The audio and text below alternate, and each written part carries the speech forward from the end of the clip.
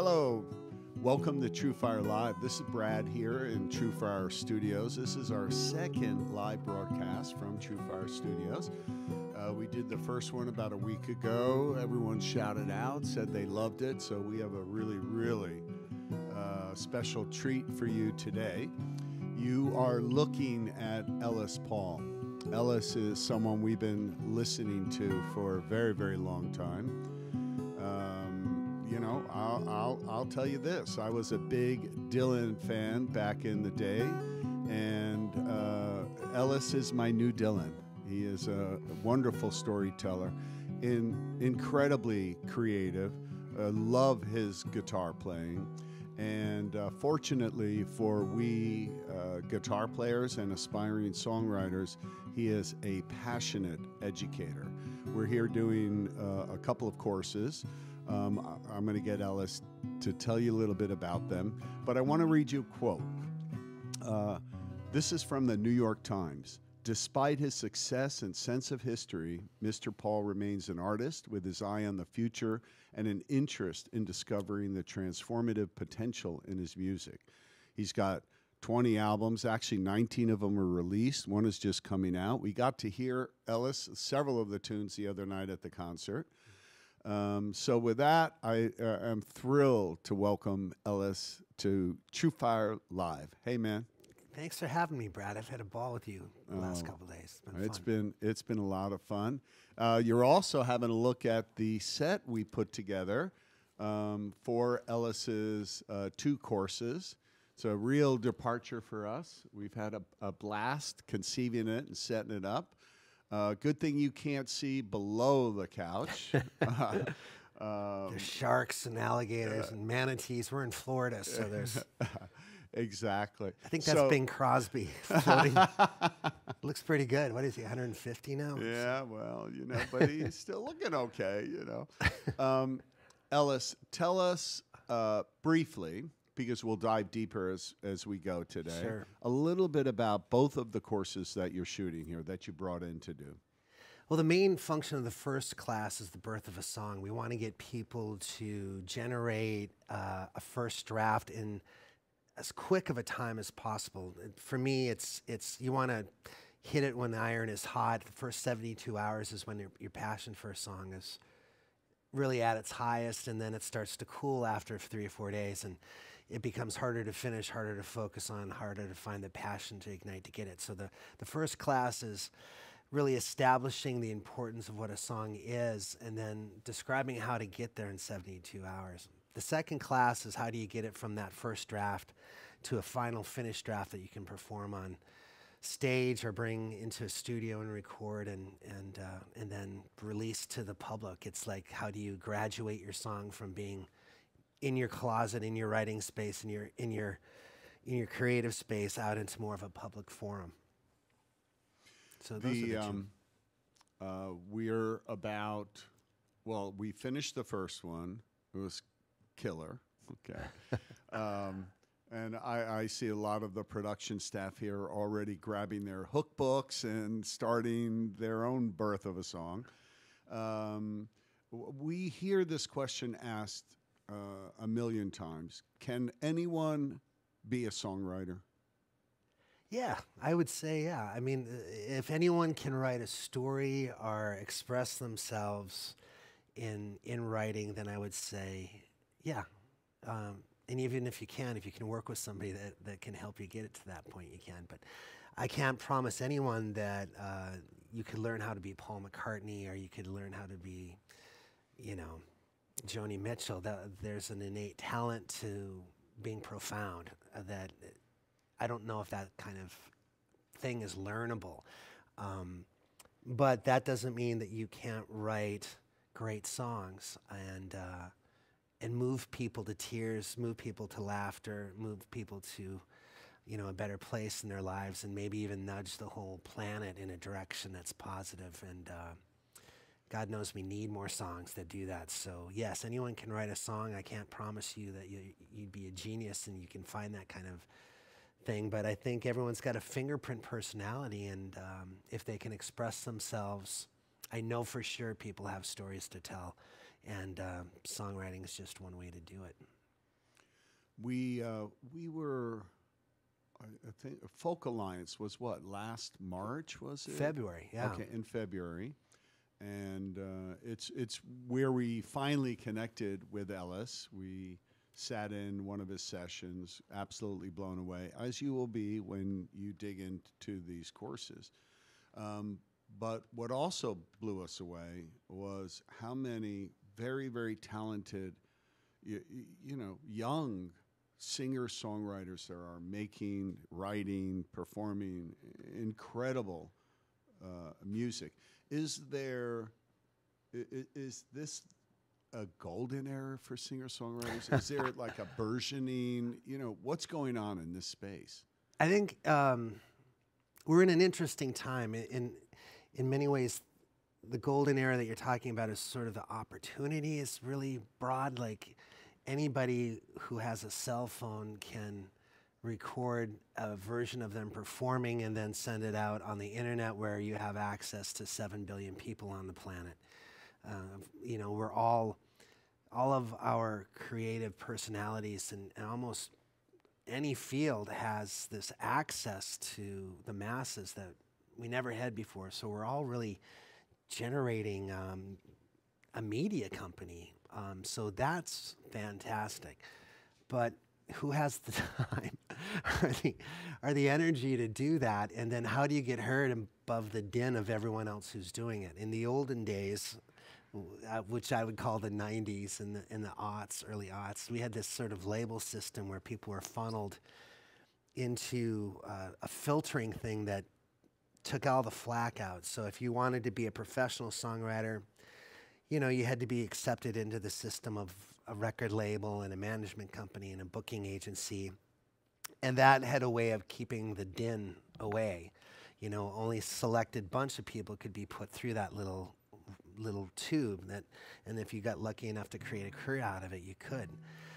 But now those systems, they don't function in the same way, and many of them don't function at all. And most people who are singer-songwriters are their own record label. They're their own management company. They're producing the records themselves at home because the technology now is good enough for the home studio. And so it's an embarrassment of riches, and it's also like trying to get a drink from a fire hose.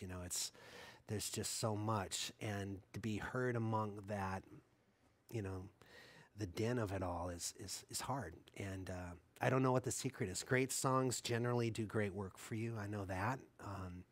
I know when I have something special on my hands, and if a song sticks out in my catalog, it generally has a future that sticks out as well amongst my other songs. So it starts with great songs. People are no longer buying songs. We're making micro pennies instead of pennies now per song. So it's a little bit harder financially to make a living doing it because that part of our income is out of the window. But again, getting the power that is in the hands of the songwriter is greater than it's ever been at the same time. So it's exciting and scary, and I don't know that anyone really knows how to navigate it well yet. Well, hopefully you're figuring it out as we go. Speaking of great songs, play one for us. Sure. Play one of the new ones. All right. Give us a little background as well. Well, I was working with a guy named Jamie Kent on this one. He's a young songwriter out of Nashville, Americana, and he has kind of a style that's like John Prine's. And I wanted him to write more in a sly, smart-assy kind of way, like John Prine can do. And so I was thinking it was Easter, and I was thinking of Jesus coming out of the tomb and looking at the world and saying, I can't deal with this mess that people have created. And he turns around and goes back in the tomb. So the idea was like, if I was Jesus, I'd laid back down.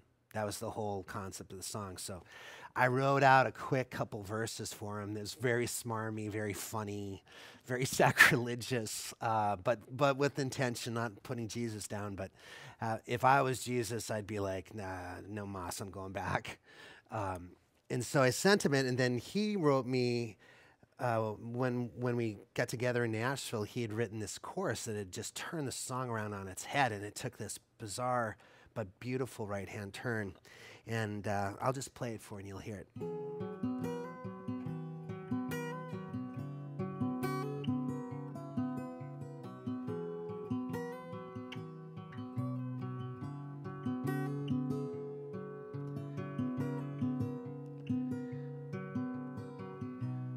Ain't no Jesus, never saved a soul, never walked on water except ice and snow. There's a rumor in the choir I'm just the luckiest guy they know, but I ain't no Jesus, never saved a soul.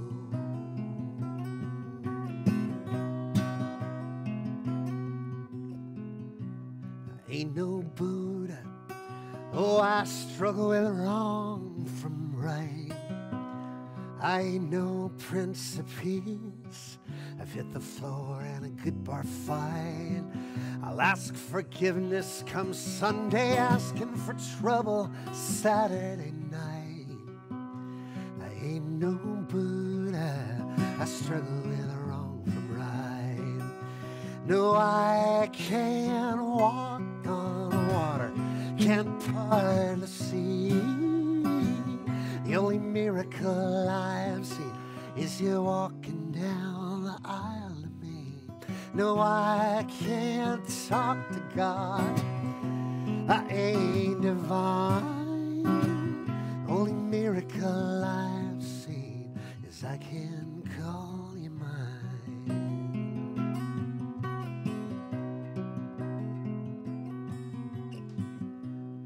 Ain't no carpenter, I'm more sailor than saint. I'll put a hammer on a thumbnail, swear so loud they close heaven's gates.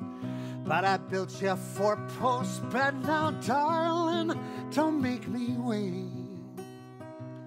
I ain't no carpenter, I'm more sailor than saint.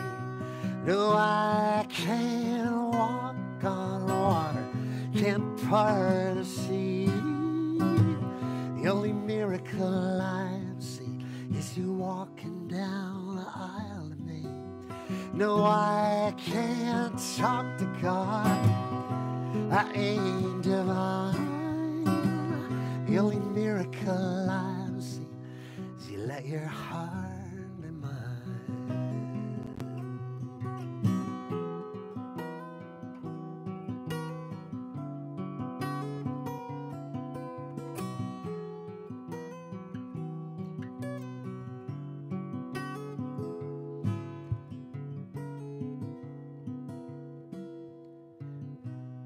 Ain't no savior,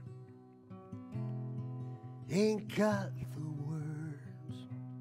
How do you preach to the masses when you can't even talk to the girl? You get a little courage from holy wine, but then your speech gets slurred. I ain't no savior, I ain't got the words. No, I can't walk on water, can't part the sea. The only miracle I've seen is you walking down the aisle to me. No, I can't talk to God, I ain't divine. The only miracle I've seen is you let your heart be mine. The only miracle that I've seen is you let your heart be mine. Oh, mine. You let your heart be mine. Oh, mine.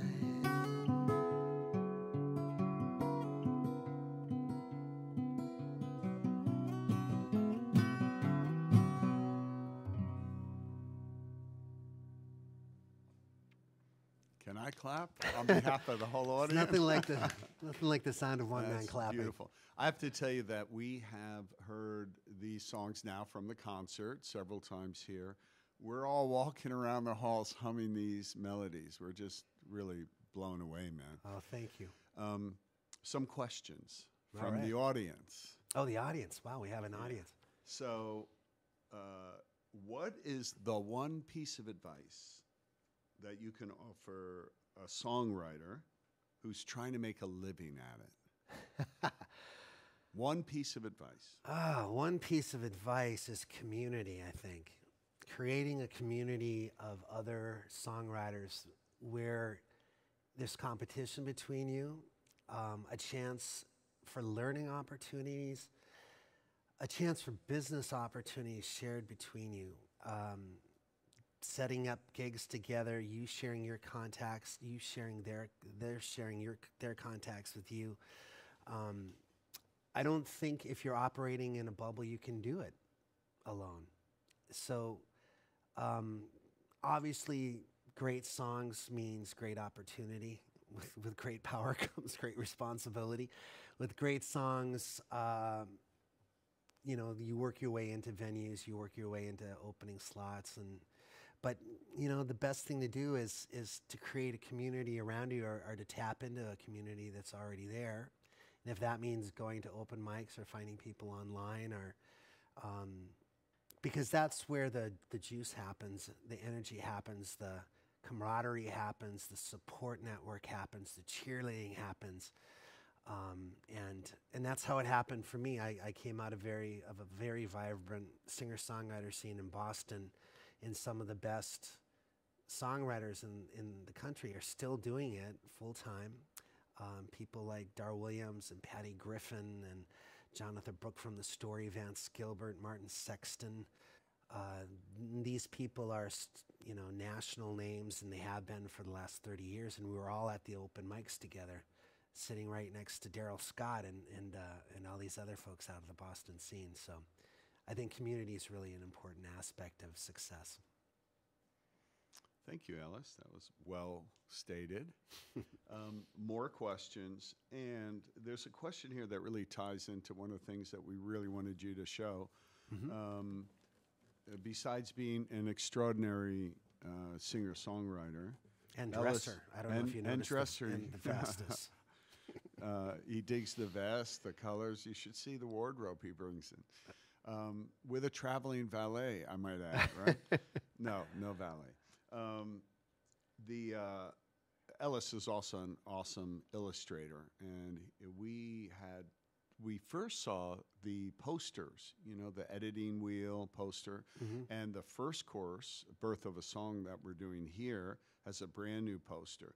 If you could answer this question and then show us those posters. Sure. Okay? The question is there a best way to write a song? That's a good setup for the posters, don't you think?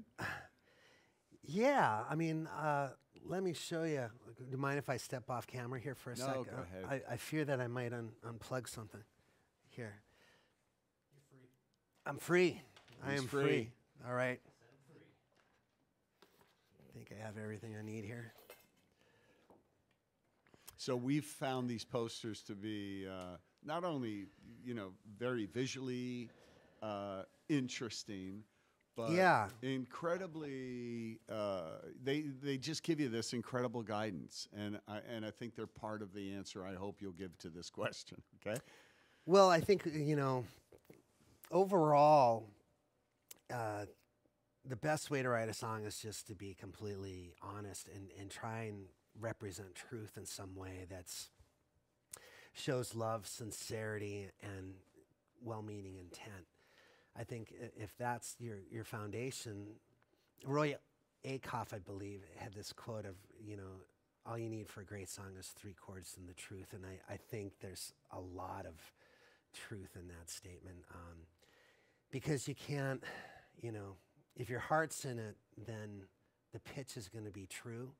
And like any piece of art, there's going to be wobbles in the pitch. And these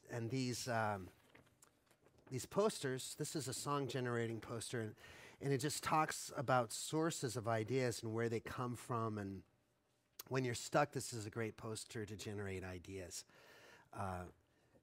And it spins around, and it talks about the people that are in your life or people in history to write about, writing about what you know. And I would also say part of that is writing about what you love and care about. It's being able to wrap your head around an idea and then be invested emotionally to it in such a way that it translates in the song, and then people hearing the song actually feel like they know the subject and they know the heart of it, and that's what creates movement and tears and, goosebumps and all those beautiful things that songs can do. Also, other art, books, arts, movies, newspapers are great sources for songs and stories. Your biography and random things like a snippet of conversation that you hear at a restaurant, or cracking open a Chinese fortune cookie and pulling out an idea from that. And then this poster is a companion poster to it. It's a teaching tool called the Incredible Editing Wheel.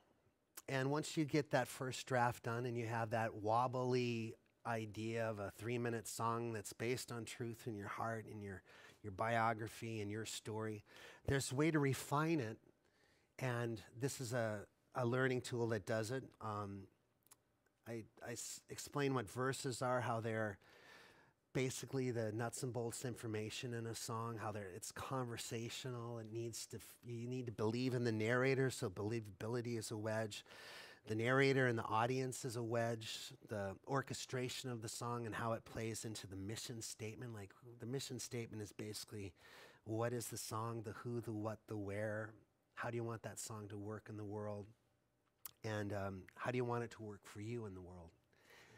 And then, using the senses to write visual imagery, and then we look at melody and choruses and bridges, and there are little snippets on all of these so that it's not to be consumed in one glance. You're supposed to just see one little thing, and it's supposed to inform your day. And if you get stuck, you just come over to it, take a look at what section you're stuck on, and hopefully find inspiration. So I do so many workshops that I found myself drawing these circles every time I was going to a workshop, and I finally said, you know what, I'm just going to make a definitive version of those learning tools and then use them as handouts, and I've been selling them at shows, and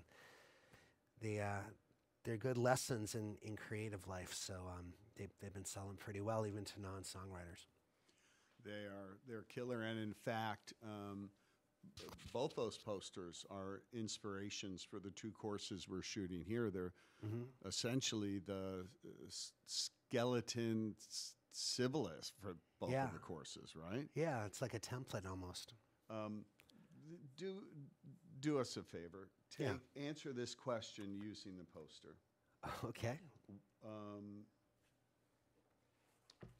Top 3 ways, or 3 ways, to bust out of a rut. You've got writer's block, you want to write a song, you can't. How could you use that poster and or the course we're shooting to bust out of a rut?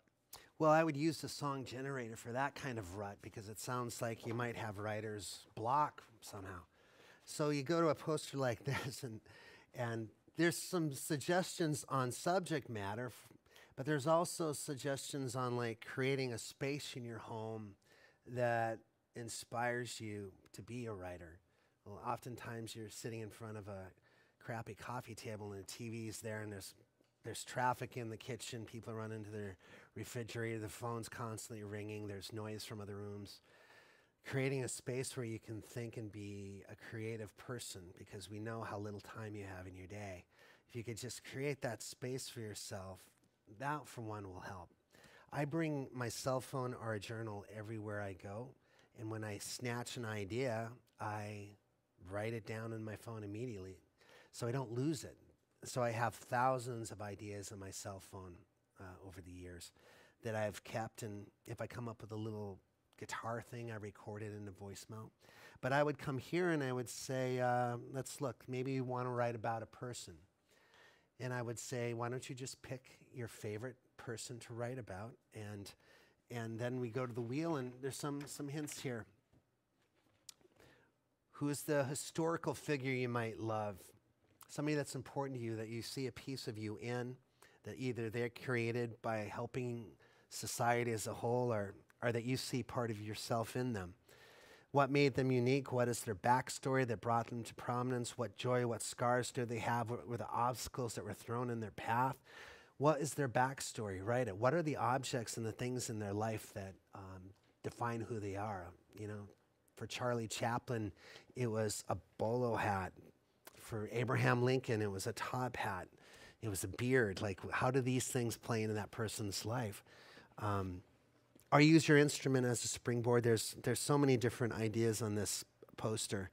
that it'll help you break out. And the class itself is even more so because there are exercises that go beyond the poster that will help generate ideas for you as a songwriter.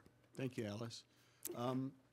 Time for another tune. All right. And a musical way of describing how a poster can kind of spark, or you know, the content on the poster can spark creativity. Charlottesville. Sure. Tell that story. All and right. the song that grew out of it. I live in Charlottesville, Virginia, and I'm going to have to get the lyrics out for this, I think. This is a new one as well, right? Well, the most recent draft is so new that I wrote it a year ago, but that was the first draft. And show everyone your journal while you can. yeah, this is sort of my working man's journal. It has a lot of my my life in it, and all of the songs being scratched and worked away and worked away and worked away. All these are album ideas and financial business stuff, and then there's songs after song after song after song after song after song. So I'm from Charlottesville, Virginia, and obviously y'all probably have heard about the big event that happened there about a year ago. We just hit the anniversary of that event this weekend, and I wanted to write a song about it, and this is the song. What is the tuning? It's standard tuning, believe it or not. Which you told us only maybe 20% of your material is Yeah. standard tuning. And we have a question about open tunings we'll get to later. But Okay. I wanted it to be in standard because I wanted the song to feel... Robert E. Lee is a central character in this song, and the Civil War is. The white supremacists came to Charlottesville because the town was going to be taking the statue down. And so I wanted the vibe of the song to feel like it had that really old kind of Civil War kind of tune to it. So standard tuning seemed to be the way to get there.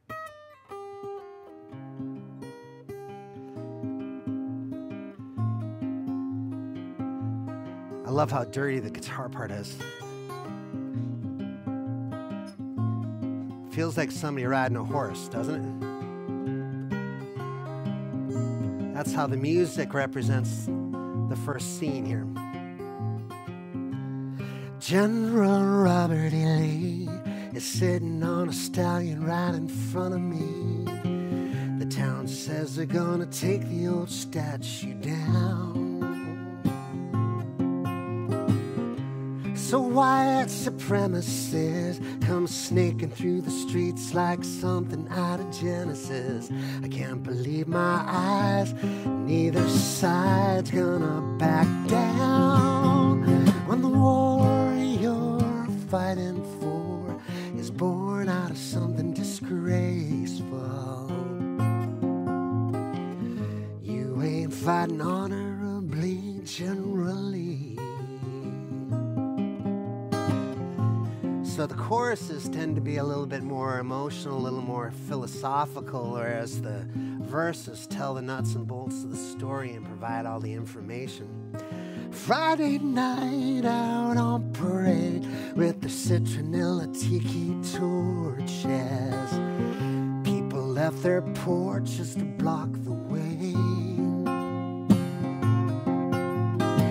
Screams and shouts and fights broke out. The cameras got your face before your torch blew out. You should have worn a hood. You're up to no good. Tomorrow's judgment day. When the war you're fighting for is born out of something disgraceful, you ain't fighting honorably, generally.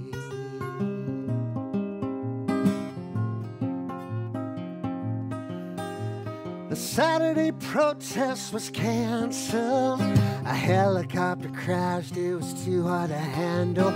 2 cops down, fights breaking out across town. A life blown out like a candle. A president who loves a scandal. wouldn't take a side when a man in a car hit a crowd and mowed heather higher down. When the war you're fighting for is born out of something disgraceful, you ain't fighting honorably generally. So this is kind of a bridge right here. It's like a fresh way to look at the song. For 150 years, we've come so far, but you haven't moved an inch. We will not flinch. There's no one here to lend.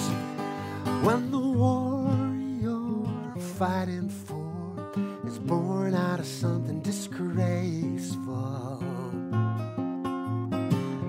you ain't fighting honorably generally. Now the dismount.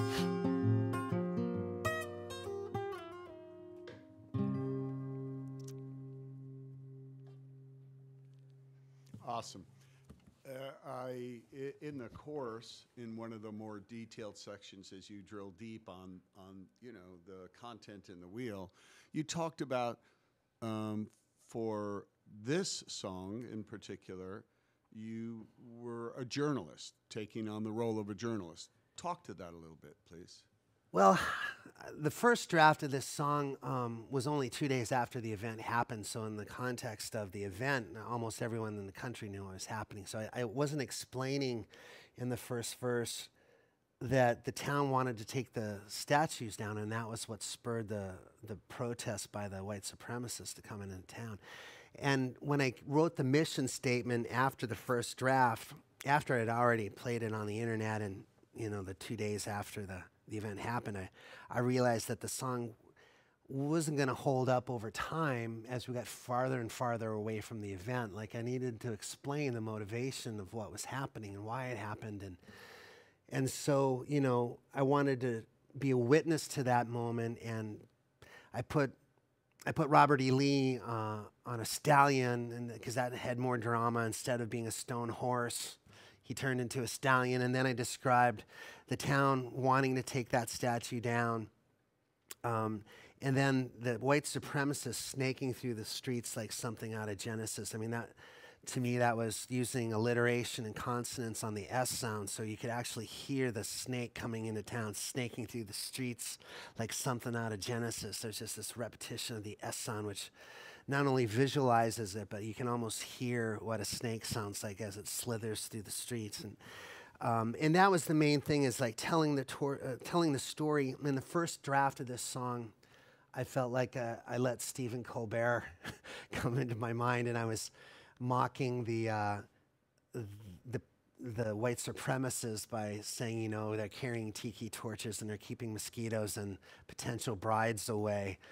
Saying stuff like that was funny and snarky, but it was a distraction to the mission statement, which really was me trying to capture the state of the world right now that we're in, that this could actually still be happening, and that these people would be stupid enough to come out in public and say, here I am, and this is what I believe, when you know that it's dated, it's wrong, it's immoral, it's a disgrace.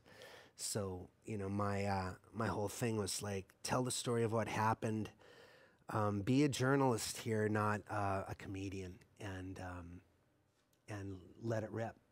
Put your opinion in there and have your fingerprint of how I feel about it somewhere in the artwork. Thank you, man. We have, as you know, a lot of guitarists that are students at TrueFire. And as I mentioned, many of them are aspiring songwriters. And of course, that's why we're here together producing, content for them. So let's focus on that type of individual. Been playing guitar for 20, 30 years. Everything that they do is very guitaristic, right? So we have some questions. Yeah. Like, do you start with the lyrics or the music first? So might in your experience, someone who's a guitarist and maybe hasn't written before, to start writing the music first and then the lyrics? Or what advice would you give that type of aspiring songwriter? Well, songs, you know, if you picture your artistic life as being a home with 1,000 doors, those are the avenues that the songs can invite themselves into your life from. One of those doors is the guitar itself, or the piano, or wherever you write from. You write a piece of music that generates such a mood that it feels like it would be great for verses. So I'll show you a guitar-based song. But before I do, I should just mention that the Robert E. Lee song, which is called The Battle for Charlottesville, was generated from an idea, a news event, a headline from a newspaper, really.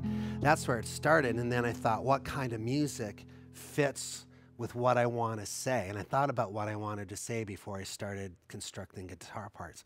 So I wanted that guitar part to feel like someone was riding a pony. It had to have that kind of sort of gallop thing going on, and it had to feel like it could have come out of the 1800s. That's where that guitar part came from. This guitar part was something I fell into. It's an open D. I just love the way this sounds. It's just hammer-ons.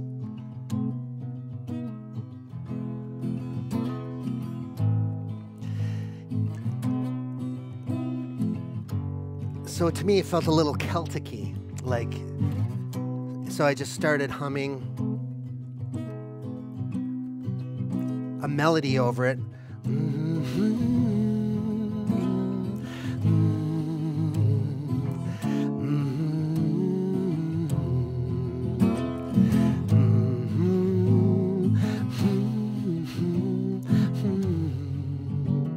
And I thought for sure it might already be a song. It just came out of me so quickly, the way I constructed the melody. But it sounded grave, like something serious. The guitar was saying, this is a serious song. The melody was saying, this is almost feels like it should be played at a wake.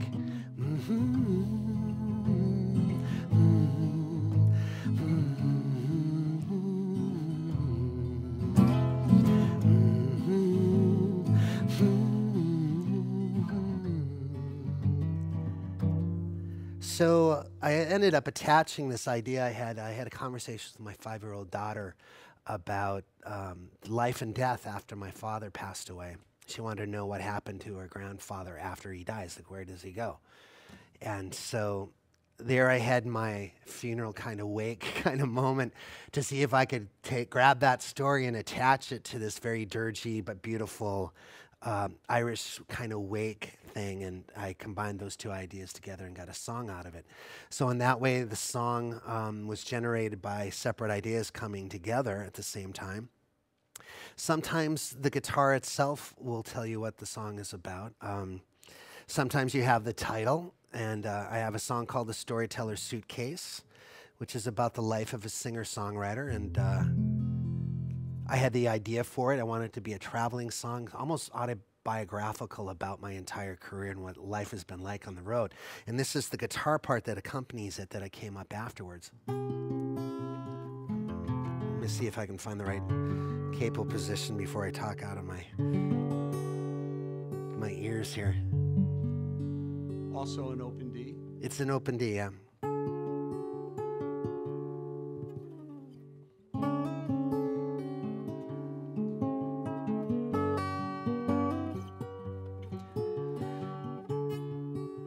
I'll sing you the first verse and chorus here. I packed my storyteller's suitcase with a whiskey bottle, a notebook, and my songs. I met barstool damsels, tomcats working a midnight scandal. Take me home, brother, trouble will be coming along. If you're gonna ride this gypsy's boxcar town to town singing rhymes, just when you think you're gonna lose yourself, you'll see your name up on neon signs.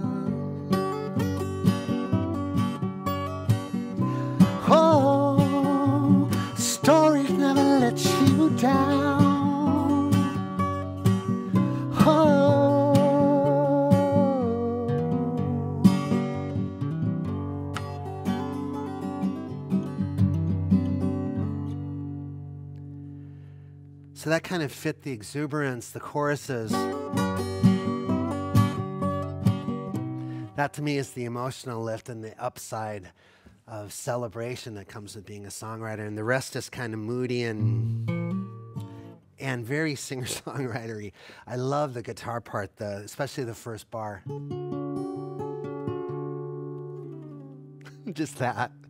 You know, and I told myself when I record this, I'm not going to let a drummer get in the way of any of those things, because just one little cymbal hit on a recording could just completely mask that, so you'd miss it. And so this is going to be the first record that I produce myself, and it's going to be guitar-driven. The whole record is going to have every minor nuance that I normally would get disrespected by the band, who are always great players, but the more you layer, the more distant you get from the guitar. So this next record is going to definitely show all of those things that I've been doing for years that nobody has heard on recordings. All right, so we have a confession to make. Uh-oh. Yeah. So Innocence and the Afterlife, which you showed us a little bit. Yeah.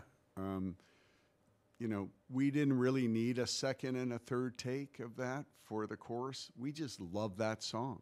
So guess what? We want you to rewind and play that whole thing for all us, right, okay? sure. All right. I think I know who asked for that one.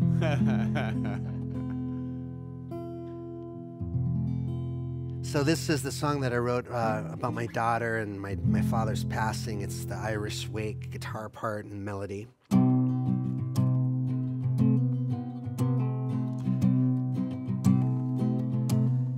This is my true life story of karma and coincidence, of the afterlife and innocence of a child and my father's ghost. My father slipped into the sweet forever after, surrounded by tears and laughter. He stepped into the great unknown, into the afterlife. Oh, the mysterious afterlife.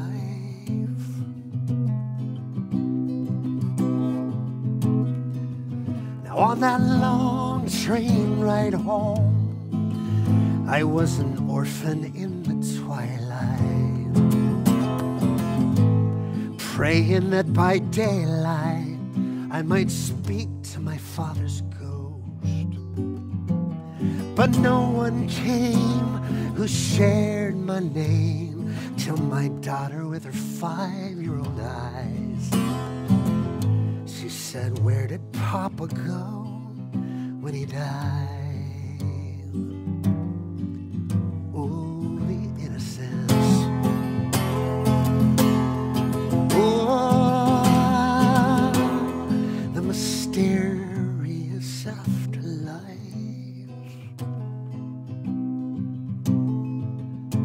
I said, "Honey, some people believe that when you die, you go to heaven, and there are angels there awaiting. There'll be family with open arms." Still others believe that we are nothing more than stardust. We are coincidence, and to stardust we return. But then the Buddhists believe you can build a life of good karma, and the afterlife won't harm you. You'll come back as a living thing, like a bird that sings.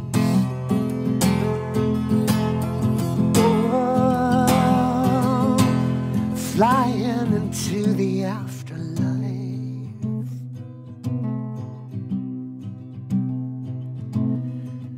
So my daughter says to me,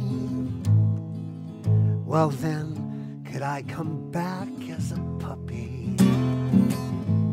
I said, "Yes, if what the Buddhists say But then her voice changed and the tears came. She said if I came back as a puppy, would I belong to you? Oh, the innocence, karma and coincidence, the afterlife, the innocence, the afterlife, the innocence.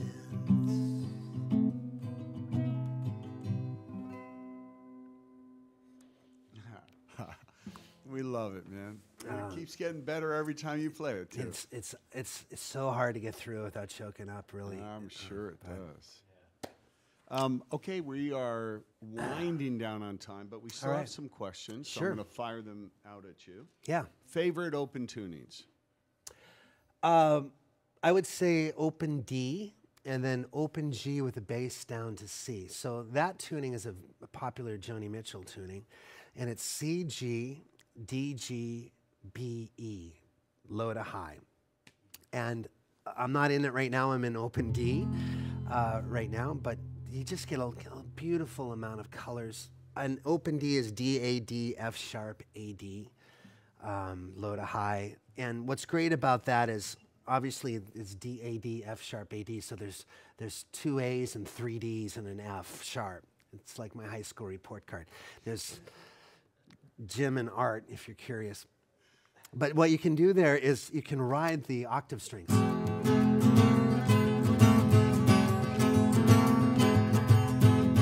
And create melodies off of those, and then the forms are so easy. It's almost like an E7 form in open D. You bring it up, that's the first position. Second position, you're sliding it. You stack it on the 5th fret, you stack it on the 7th, and you return to it on the 9th and up to the 11th, and then you stack it on the 12th. And I just see these chords and patterns. I'd have to think and pull out an abacus to tell you what they were, but that's also in my ability, but not in my time right now. But I just love the open ringing of it, and I'm not a dadgad person because I feel like dadgad it sticks the entire country of Ireland on every note that you play, and you can't escape the Celticness of it. But with just moving that G down to open to the F sharp in open D, it just sounds like a really rich kind of major chord open tuning, and I get a lot of flavor out of it. And sometime we've been talking with the TrueFire folks here, Brad and Tommy, about maybe doing an open tuning lesson and maybe a song orchestration. You know, how do you make guitar arrangements as a songwriter that really are effective? So a lot of classes going to be coming up soon, and I'm thrilled with my new relationship with these guys. They're a fun bunch to work with. Thank you, man. And for everyone listening, either to the live broadcast or the on-demand version that will follow immediately, please give us some feedback. Tell us what types of courses, what topics you'd like to see Ellis cover. We have a very long list, and we're going to have a very long relationship together, I'm sure of that. Next question. Where do you get your journals from? I actually want to know that too, come to think of it. Well, you know, I'm always snooping around. There's cheap journals. If I may just step off camera, because this is an important thing. I'll be right back. Check out that beautiful set we put together, as long as you can't see below the couch.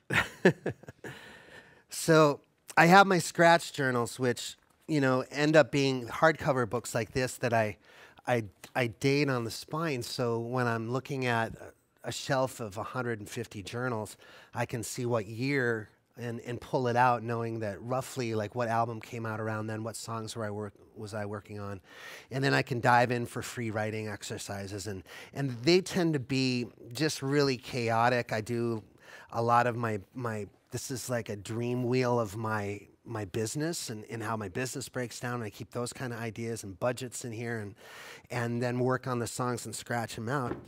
But my final journals tend to be really nice pieces of art. This is a journal that was around $50 that someone bought for me as a gift in Washington. And it's leather bound, and I needed a great journal. Sometimes the journal inspires how thoughtful you are with the stuff that you're putting in it because you've spent money on it and it just looks nice. So as you can tell, you know, it becomes sort of more of a personal piece of art. And I've got paintings in here, and I bring a watercolor set on the road and I paint as I go. And so this has the final versions of the songs. It has diary entries. This is the Storyteller's Suitcase, which I just played for you in the final written version of that song. And then, you know, just random kind of artwork here, sketches and things as I'm sitting on an airplane trying to kill time. And it's got like a Da Vinci vibe to it. If you've ever seen the sketchbooks of Leonardo da Vinci, a lot of drawings, little notations. yeah, and there's Are you related by any chance? No, wish I was. I'm not a genius by any means, but I love the craft of songwriting, and I love the craft of journaling. I love the craft of guitar playing. And these are all tactile things, you know. I'm using my hands, and I'm using my, you know, I'm using the same skills I had when I was so in love with art when I was 5 and 6 and working with crayons, lying in the middle of my living room and trying to get my mother to put something up on a refrigerator, you know. It's just the adult version of doing all that look at me stuff that for whatever reason I'm just wired to do. Next question. What is the longest time it took you to write a song? And there's a PS that I love. I love the watch and wardrobe. Really? Somebody Yeah, said that. Somebody loved the watch and wardrobe, which is actually very cool because you told me a story about at the concert why you wore the clothes you wore, why Yeah. you wore that particular watch, why you wore the shoes. Yeah. So you have to answer both those questions in 2 minutes or less. Longest time it took you to write a song, and talk about the wardrobe watch thing. I've had songs that have stretched out 2 or 3 years and just been hovering in the background of my journals, in the back of my mind, and knowing that I had to make some leap in them, that my skill level or my thought process hadn't created a bridge to. So, but knowing that those ideas are great at the same time means you don't let go of the idea. You keep it there. Like, I told you last night, there's this great idea that I've had that I haven't quite figured out how to capture, and it's about how, and now I'm going to give it to you guys, and someone's going to write it before I get to it, but it's about how a rancher kills wolves on his property, which creates an elk herd that becomes too big.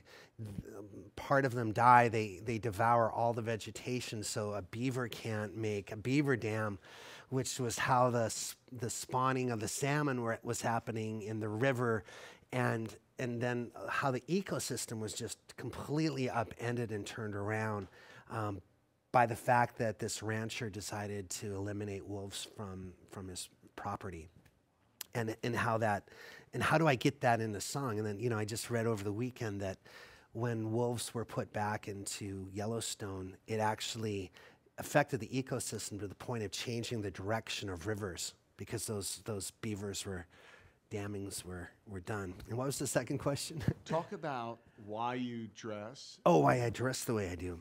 Well, I want to feel really confident in my skin that the person I'm presenting to my audience is the right person to sell these songs, this particular batch of songs. So I look at what they're about. They're about storytelling. They're about history, the current history and also our past. They're about sensitivity and literariness, like there's a writerly thing going on. And then I ask myself, you know, what are the tones and colors of those things in how I dress and present myself? So, you know, the vest gives me something of a literary professorial kind of vibe, and it also feels dated, and it feels more like from the 1930s and 40s. This leather watch was designed actually from that era, although it's a contemporary watch. The design harkens to the 1920s and 30s. The leather strap here and my leather shoes, and I'm not in the entire get up here. All of those things to me, the leather guitar strap, to me, their representation is this. They remind me of leather-bound books. And all of those things that I'm wearing are reinforcing the image that I want for the stage persona that I want to sell the songs that I've written. So I'm trying to lock into my stage persona a visual representation of the songs so that I'm more confident when I deliver them, and the impact that I present visually is more locked in as well, so that they fly straighter. People sort of understand the vibe, even just by looking at me. They kind of understand where the songs are coming from, and that's a performance class. That's part of a performance class that I'll be designing too here for which we talked about doing. And I will tell you, those of us that went to your concert, first of all, the place was packed, standing room only, and truly, I'm not just saying that because you're here, but it was a magnificent, extremely entertaining, visually interesting performance. Not just the music, but your whole thing up there, with the record players, the way you dress. So this man definitely knows what he's talking about, and there's a rhyme and reason, pun intended, for everything that he does. And we're very much looking forward to capturing all this kind of thoughtware and insight. And Ellis is very excited about sharing that with general population. Couple more quick questions, and Sure. I'll have you play us out. Okay. This is a yes or no answer. All right. Do you have to be in Nashville or LA to be successful? Yes or no? Well, it depends on what your definition of success is. And, I've been able to do 5,000 shows and have songs in huge movies, not little independent projects, but, Jim Carrey movies and Gwyneth Paltrow movies and Jack Black movies. I've been able to co-write with Grammy winners and have songs on their records. And I've done it all from Maine and Charlottesville, Virginia, and Boston, Massachusetts. So that would be a no. That would be a no. I mean, if you want to be a commercially successful country writer, your best option for success is to move to Nashville and to do that. But then there's Laura McKenna, who's been sitting at home in the suburbs of Massachusetts with 5 kids out of her kitchen. She's the hottest writer in the last 5 years in Nashville. She doesn't even live there. And she writes with people on Skype and has produced, Grammy-winning country songs of the year like 2 or 3 times now. So there's a million ways to do this. I want to be a working songwriter and folk singer, and I'm not worried about, commercial sense in the way that somebody like Springsteen is, or even one of these hit country writers are. I'm trying to create an artist career and then do things on the side that I care about, like teaching with TrueFire and creating retreats and travel excursions for fans and things like that. Awesome. Our last question, and as you're answering, you're going to pick up the guitar and play Straight to the Moon out. Okay. Were there any individuals in your life that gave you insight in how to write uniquely, idiosyncratically? Well, I think there's so many examples of people that write with what I would call, you call it idiosyncrasy or whatever. Syncratically, I think. Yeah, I think you invented that word. I was worried about being able to get that out myself. I think you know what you're talking about, though. And what I say is that fingerprint thing, that fingerprint that shows up in Joni Mitchell's music to the point where you could just read the lyrics on a page and it's a Joni Mitchell song. That is something. And, it's not like Dylan and the Rolling Stones didn't have this conversation, because I know they did. Dylan would sitting with the Rolling Stones, and I read this in some interview where they were talking about, well, could you have written like Jumpin' Jack Flash? And Dylan said, yeah, but could you have written Masters of War? And no, and I'm not saying that the the Rolling Stones are generic in any way because their flavor happens. It just maybe not so much in certain songs. But with Dylan, you know, once upon a time you threw the bums a dime in your prime, you know. I mean, that's straight out of the brain mass of that guy, and no one else could have written it. So there are examples of people like that who are superstars, and I would put Dylan and Joni Mitchell, John Prine, Neil Young, Springsteen, for a great deal of his work is, and he can also write a straight ahead pop song that's spectacular that could be written by almost anybody. You know, it's not so non-generic that it's not unique to him. But then, you know, he'll write Thunder Road at the same time, so, you know, or Nebraska or something like that. But Bill Morrissey was my biggest mentor. Bill passed away about a decade ago, and he was incredibly great with fingerprint writing. He wrote like nobody else, and he produced my first record and gave me a lot of insights, and it was like working alongside of Van Gogh. It was like having Van Gogh in your neighborhood, and you could go over and talk to this tortured soul who had been thinking about songwriting since the day they were born, and he was spectacular and very important to me. Play us out if you would, and Sure. Thanks to everyone out there that tuned in. I know it's in the middle of the day. Most of these TrueFire Live sessions from the studio anyway will happen around the same time, but fortunately they're all recorded. They're all available on our YouTube channel, on demand, anytime, 24/7, and we'll keep them up there forever. And this is one, Ellis, that we will cherish. Thank you very, very much. Thank you, brother. You dance, you swing them hips in pajama pants.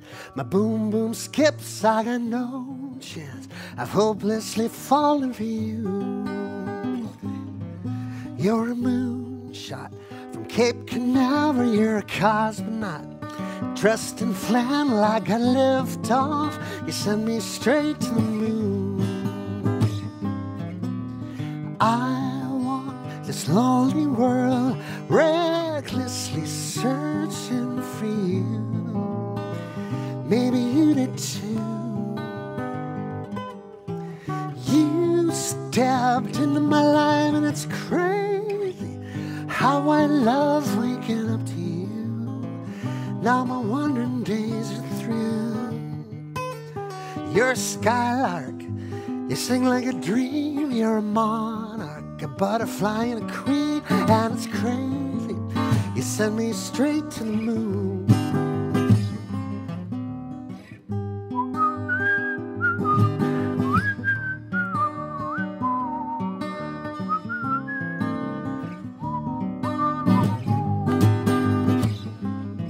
You shake me with a kiss and a wink. I'm a dirty martini, could I pour you a drink? You are rocket fuel, you send me straight to the moon. I walk through lonely days, recklessly searching the world for you. Maybe you did too.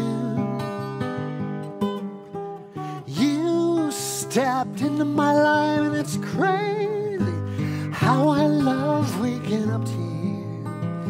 Now my wandering days are through. You flip me like a pinball machine. You pick me like a ripe tangerine. You Sputnik me. You send me straight to the moon. And I love you all the way to the moon.